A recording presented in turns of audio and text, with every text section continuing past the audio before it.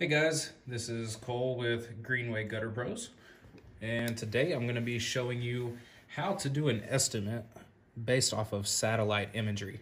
So I have here an iPad, and on it I have downloaded the app Google Earth, and you can do that just by going to Chrome and looking up Google Earth and downloading the link there.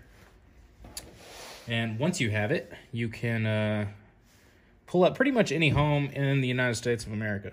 So we're gonna pull this random home up here, and they have a little ruler that you can tap on.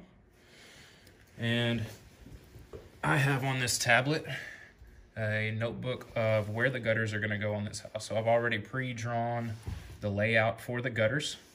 Now that I have that, I can take the measurements and then fill them in as they go.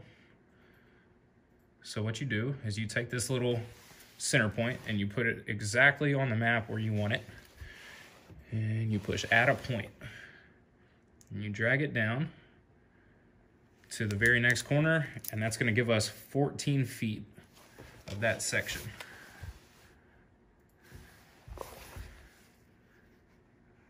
So we're going to add that point there, and we're going to drag it to our next corner,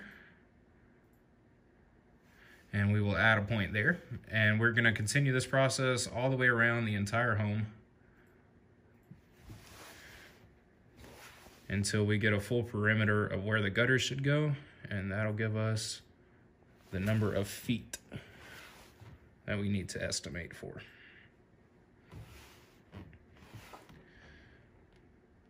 So now that we've taken it all the way around, that is 195 feet. So we'll make a note of that.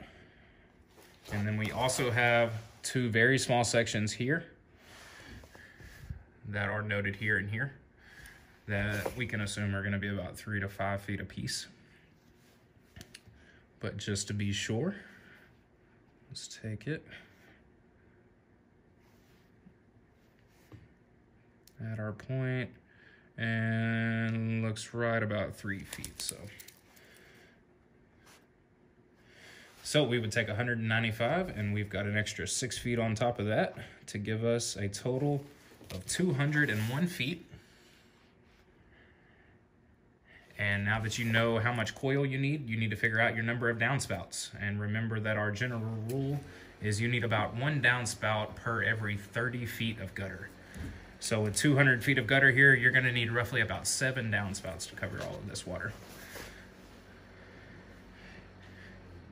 One thing you need to know about satellite imagery is if you have a home that is covered by trees, like this one is here, notice that I cannot see the corners of the buildings perfectly, which means it's going to be very hard to get an accurate measurement. So if there are trees over the home, you may have to buckle up and drive on out there and get the measurements the old school way. So I hope this was helpful.